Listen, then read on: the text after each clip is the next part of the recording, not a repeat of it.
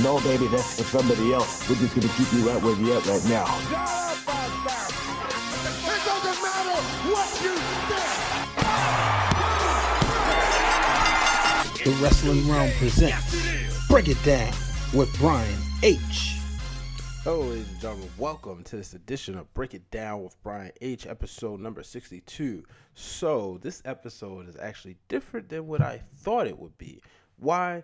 Because originally I had planned to do a show right after Monday Night Raw, knowing that I was going to Smackdown Live right here in Baltimore, Maryland. So I figured, all right, I'll do a post show I'll do episode 62 right after Raw, then I'll go to Smackdown, maybe get some content while I'm down there, and then see what happens. Well, I was watching Raw and I fell asleep. So because I fell asleep, there was no show. Go figure, right? So I said, all right, well, I'm down here. And guess what? Afterwards, I went down there. Shout out to my boy Mo. It was coming back, and my boy Blake, Najir, or 2Chambz from the Big Gold Belt podcast, my boy Valance, and Valance's lady friend. They all rolled back with me to Valance's house. So I said, look, this is what we're going to do. Since y'all riding with me, y'all gonna do a show. So, what I'm gonna do first, because I had some from the realm questions, I'm gonna answer those first, and then I'm gonna give you the show. I know it's different. I know from the realm usually comes on afterwards, but I'm gonna give you from the realm first, and then you'll get the show. So, coming up after this music. And now for our From the Realm segment, where I answer your questions from the Facebook fan page, the Facebook group page, and the Twitter at Wrestling Realm. Okay, so from the realm this week, we starting off. Got 3 questions from the Shark, Sean Williams, and they are: first, has there been a guy on the main roster who's fallen from grace more than Braun Strowman? Honestly, Shark, I don't think so. Maybe Lex Luger, and I know the difference with Luger is that Luger actually had title matches and big programs where it was just about him. And this also has to do with me watching WrestleMania 9 and 10 recently. But the reason I say Luger, because go back to those WrestleManias, right? WrestleMania 9, he was in a great match with, a match with Mr. Perfect, which, Perfect forgot their plans, but nonetheless, I thought it was a decent match. WrestleMania 10, start with WrestleMania 9, stay right there, right? So then by SummerSlam, we had the whole Lex Express. Should have won the title, but for whatever reason, they just wasn't confident. Even going into Survivor Series, the program was built behind him and Yokozuna. Nonetheless, we didn't get, it just didn't work. So even by WrestleMania 10, he was still positioned in a big spot, still positioned in a main event story, only to lose. But then WrestleMania 11, he was in a throwaway tag team match that wasn't even for the tag team titles. So that's the only person, or the person that comes right to mind, who's fallen from grace. Shark's next question: how would you book this Sunday to where all 3 faces win the big matches?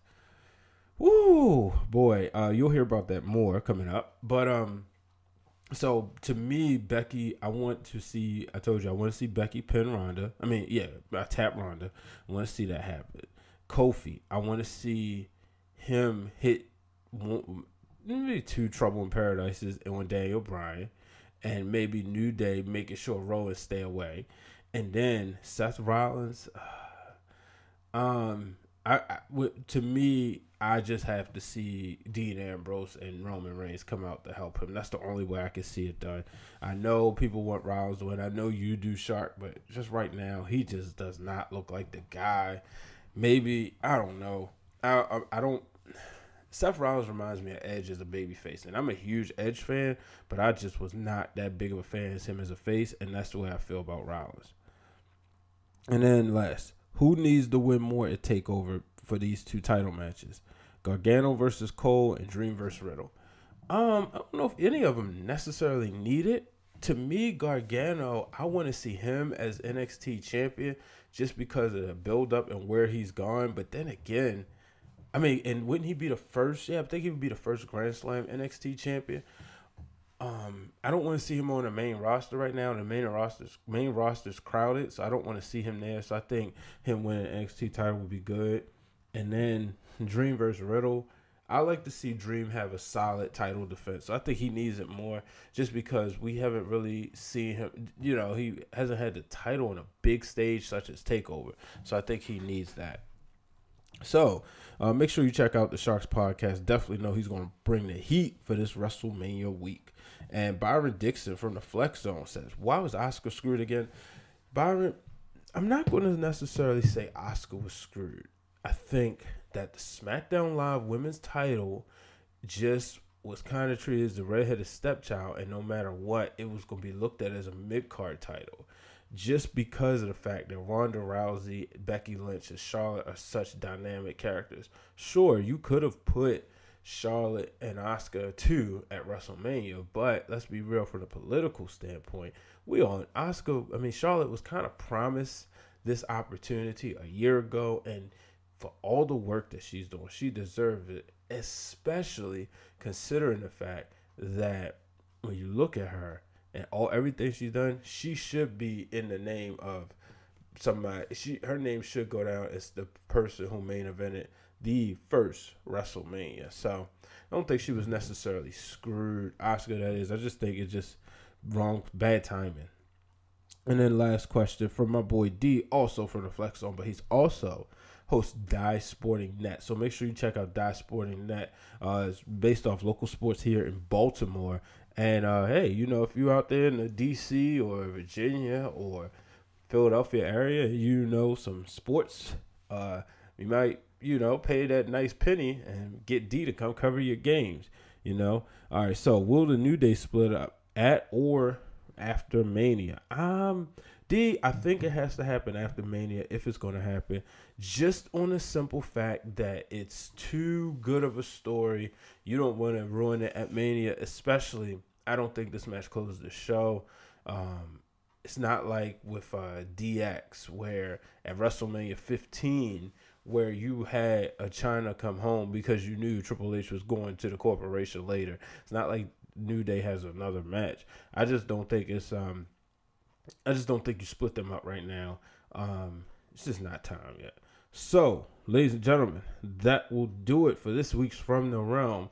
After this message, get ready for the show brought to you by me, Blake, Valance, 2Chambz, and Valance's friend, Nicole.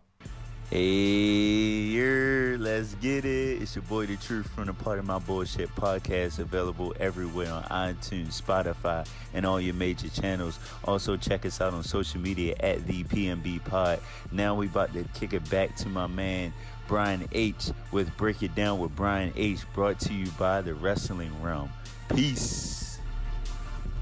All right, ladies and gentlemen, this is a very special edition of Break It Down with Brian H.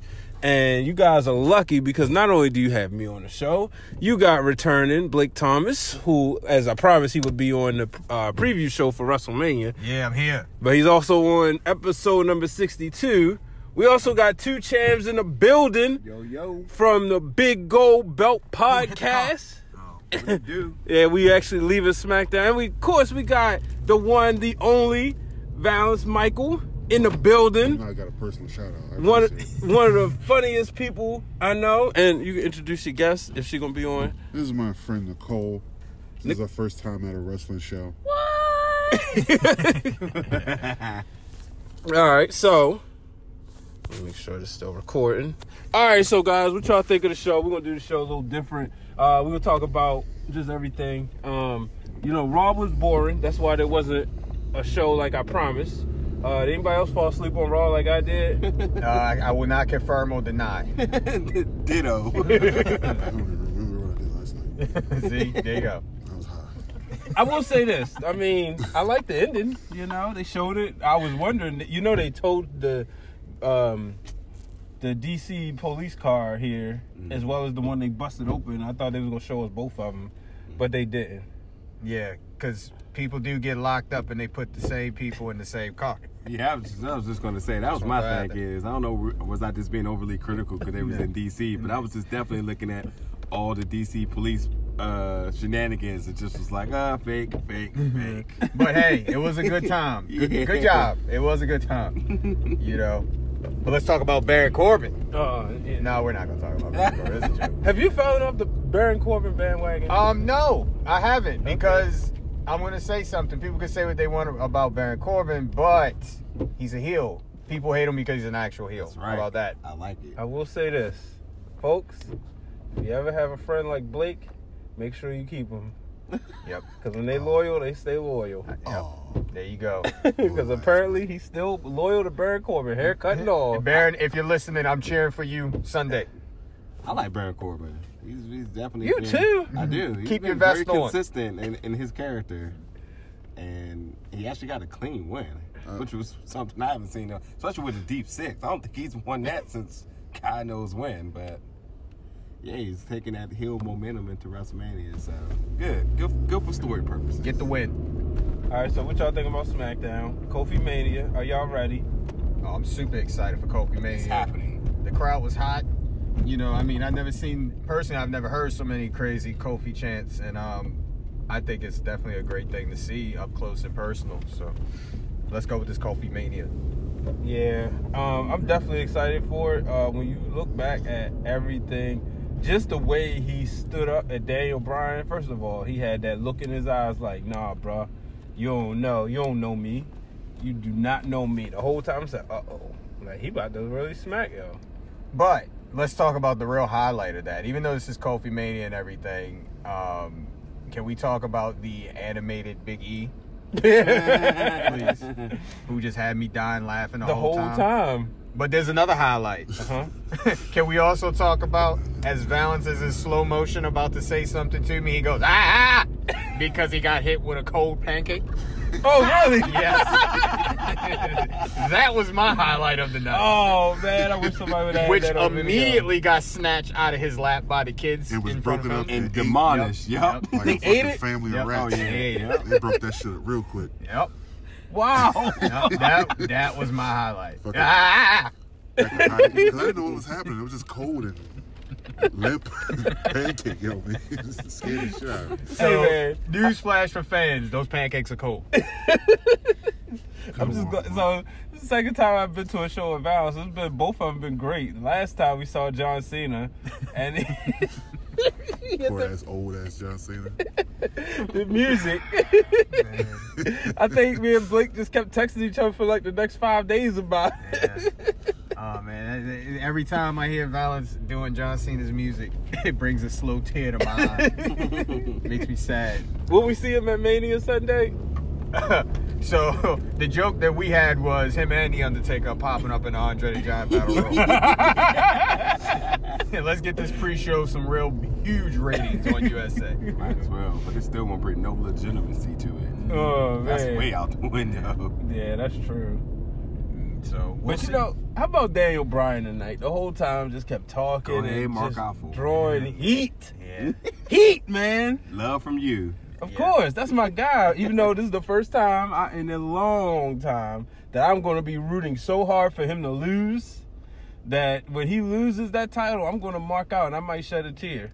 Is it going to hurt your soul No. to be rooting against Daniel Bryan? You know, I thought about it. What would he say if he saw what was in this bag that is sitting in this car? What would he say to you? What did he say to you? No, what would he say to you? I didn't need it. I'm What? talking about this empty bag right here. You know? See, that's why I would have to root against him, because he would be probably cussing me out and try to kick me like he kicked Kevin Owens. Yeah, there you go. Oh, man. So what y'all think? All right. Y'all see that, what is that, the 14 team or 18, I think. yeah, all them people tag team match, mixed tag team. That was a really sad moment. Breaks my soul to see Andrade not even really get tagged in. Like, a lot of people didn't even participate in that match. That was so silly. Yeah. Yeah, I thought I was like, is this because we didn't get Ray and Andrade tonight? Yeah, well, I mean... Whoa, that's right. That was what is up with SmackDown keep doing this? Ray got hurt yesterday. That's the story. Oh.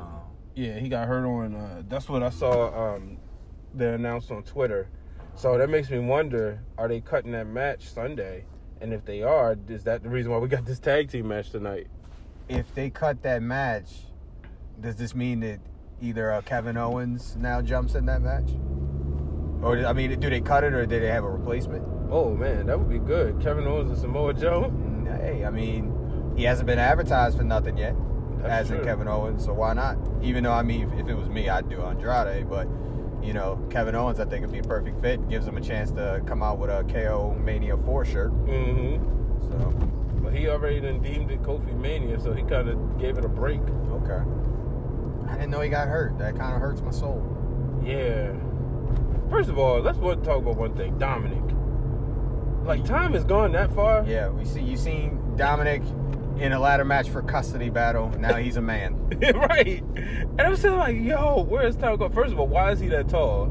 Hey, man. Like, right? Maybe that was Eddie's son, but Eddie wasn't tall either. No. Hey, who knows? That's the Y'all are wild for that. I just thought about that.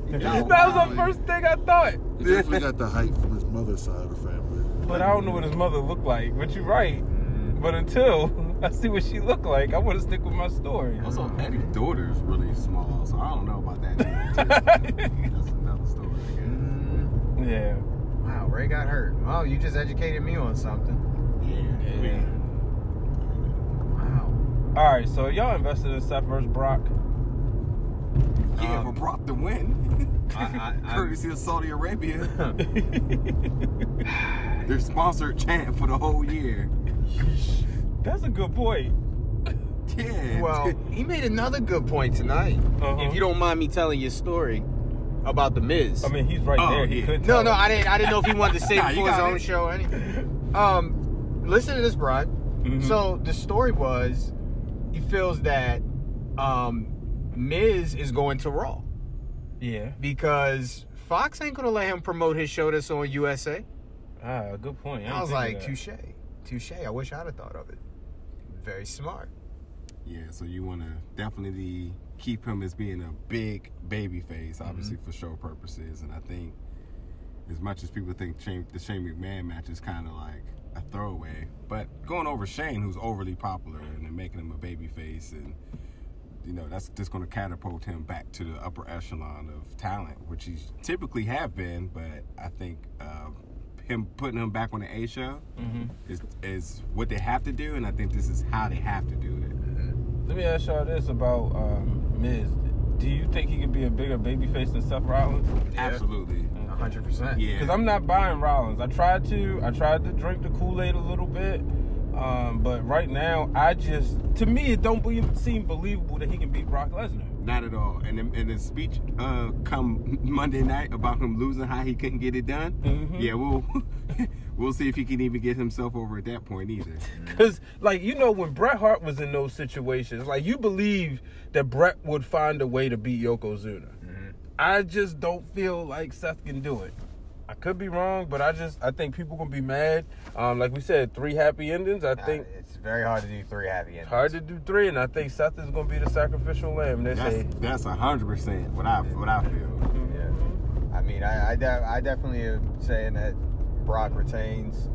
I don't know where he goes after this, as in Brock, you know, but he laughs right out of the door with the money. I'm just invested. I just need a Drew McIntyre Miz feud in my life, and I'll be fine. Ooh. So I didn't think about that one. Yeah, you want to talk about babyface versus heel? That's perfect. Now, see, you could do a quick switch. You could put the belt on Seth just to have Drew take it from him. I mean, you won't see me arguing about it. So I'm all for it. Yeah. Right. Question is, so have you seen the conspiracy theories online already? Nah, which are about Kofi's contract having the wrong date? Oh yeah, you gotta see that. Oh. Yeah, there's close-up pictures of the contract, and it's saying March 10th. It's on there, which we all know that March 10th is already passed, which will make that contract void. Ooh, don't do that, WWE. Oh, that's smart. I like it. Well, what they gonna have an impromptu at Mania or something? Hey, they have him win it, and he thinks it's all good until Tuesday night. Did they take it back? Oh man! Oh, could you imagine Vince McMahon coming out and taking it from? It's going, man. If that happens, that'd be crazy. People gonna be upset. That's perfect ending. Yep. Wow. Man, you got my head messed up for that one. I know. That's what we do. That's how you get the feel good moment, but you keep the baby face chasing the heel. No, we don't need it. He chased Snatch it long away enough. like a wig. Well, I'm sneaking out. Peace and blessings. Thanks for having me on the show. This for the second that I All right, was. Valance. You guys be cool. Everybody, ladies and gentlemen, Thank you Valance very Michael. much. I'm glad you enjoyed Glad yourself. you- make sure y'all check him out. Good night. One of the funniest people I know. And you follow him on Instagram. It's at Valance Michael, right? Was it Val Val Pick? post pics. Yeah. Val post pics. Make sure you follow him on Instagram. Thank you. And you make sure you check out his comedy. Yeah, funniest dude I know, besides his cousin Ronald. So Ronald, Yeah, if you're definitely. listening, I'm sorry. You guys are both funny. What's Ronald's? I don't know it off the top. It's Ron James, I right? think it's Who is Ron James? Yeah, who is Ron James? Make sure you follow him too. Lyrical genius as well. Yeah. Get your smooch on. You just trying to. Yeah, I'm just trying to ruin moments. Yeah. It's WrestleMania season. Let's ruin moments. Either way, I don't know. Now that we're finally here, because it just feel like it was the build up all the way until being 5 days away. Mm-hmm. So many possibilities, but I do like the unpredictability of some of the matches. Where like you really can't really fantasy book it, but you just got a sense of how you would want it to go, and I think that creates good fandom for it. But Well, the thing is, what I like about Mania this year, I feel like all the matches, with the exception of that tag match, which it do, but it don't, but all the matches seem like really personal. You know, even like Shane and Miz, Drew and Roman, Joe and Ray, like all of them seem like, I got a real issue with you. Yeah, AJ and Randy. Oh, definitely AJ and Randy. You know. So, You know. I definitely agree. I will say this, wherever I'm at when it comes to Mania, I'm telling you this now, if Nikki Cross wins the Women's Battle Royal and the Iconics win the Women's Tag Team Championship, somebody better record my reaction. You'll never see this reaction ever again of happiness. Ever. You know, well, unless me and Yem wins like the NXT Women's title, then you'll probably see it again. You'll see it again. But this will be priceless. I bet. You know. So, or Shayna Baszler wins the Raw. All right, look, we're not gonna talk about my reaction. You know. All right, fellas, we'll let y'all get ready to go. Final thoughts. Start with you, 2Chambz. I don't know. I think Sunday is going to be one long show. I want lunch breaks. Matter of fact, I feel like it's going to be from one of my favorite movies as a child. Like, how long do you think the show's going to be? Forever. That's a Sandlot reference for you young people who don't know. Where you watching the show? I'm going to be at the co-host Will's house for it in VA, so. Okay. Y'all got the menu lined up? You say what? You got the menu lined up? I know we're going to have some good bourbon and whiskey for sure, so that's for sure, but we'll see what happens after that. But, no, I just think that I think a lot of the matches, remember, this is their biggest show, and they're putting all the chips down in it. I think they did the right thing for the women's match. I'd be curious to see if Gronk shows up. Be curious to see if Conor McGregor shows up. Some hot names that have been thrown around. And even DC, Daniel Cormier, who's been saying he may pop up to cost Brock the match, which obviously we know he's heading towards Smackdown with the Fox deal, and SmackDown's going to Fox in November. So there's going to be some implications as, you know, WrestleMania, everything resets afterwards. But I think... the one thing I think a lot of people need to consider is, besides just the whole fantasy booking thing, is that they got a lot of promotion to do once WrestleMania is over too. They're in the one of the fight capitals of the world in New York. So you have to think, who do they want doing their PR movements that next day? Good Morning America in New York. Who are those iconic faces that you're going to want? Kofi Kingston. I think Kofi Kingston is a great choice. I think that Kofi Kingston with the leather belt is the absolute choice that they made, you know? So I think a lot of that needs to go into consideration. And I am very much on board with your statement, too, about two thumbs up and one thumbs down. Everyone's not going to win. So who's going to be the unlucky person, the unlucky popular face that doesn't win? I think for sure Brock is the one that as the fans would say, upset Seth Rollins for his match. There you go. Well, I'm going to bounce off of that. I really would like the 2 thumbs up, 1 thumbs down, but my heart tells me it'll be 1 thumbs up, 2 thumbs down. But now with this whole conspiracy about the contract, I can see that switching. I think that even though this will be a very long WrestleMania, it sparked a lot of interest for me. I think they did do the right thing with the women's match, and with everything. And people can say what they want. Yes, Kofi, a lot of people are behind the Kofi-Mania and everything, but, you put the women, just make them the main event. They all work their butts off, just like everybody on the roster, male, female, referee, photographer, videographer, editor, whoever. Everybody's worked their butt off to get to the stage that they're at. And, I think that there will be some pleasant surprises. And I think people will enjoy it. It's just you got to be ready for a possible long, cold night if you are in that stadium. And if it's snow or it rain, guess what? You got to sit there the whole time and deal with it. But guess what? We'll be in a house somewhere. It'll be nice and warm, toasty, enjoying all 8 hours. I want my 30-minute lunch break. And I am looking forward to it, top to bottom, even the Cruiserweight title match, even though, never mind, we won't talk about 205. But everything they've done for it, and we just see where it goes. WrestleMania season, baby. Let's start this off Friday night with NXT. It's Christmas for them, and I'm really excited. Like I said, definitely the pre-show, the previews coming later this week. But just, coming off the heels of a great SmackDown Live, a great way to get us into WrestleMania.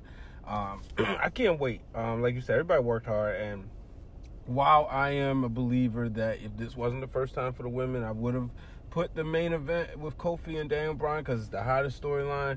You got to give the women an opportunity because we never know if we'll get this opportunity again. And, it's really, really exciting. I think we're going to get something good. So, folks, that'll do it for this week's episode of Break It Down with Brian H. Make sure you are subscribed to the podcast. You know where to find me each and every week. iTunes, or I should say Apple Podcasts, Google Podcasts, YouTube, Podbean, Spotify, Anchor. You name it, we are there. And, of course, definitely got to give a special happy birthday shout-out to the one, the only, the real Dwayne Allen. Hey, Dwayne Allen, guess what? Kofi Kingston is wrestling Daniel Bryan at WrestleMania. Just want to throw that out there to your non-believing butt. Until the next time, folks, so long, everybody.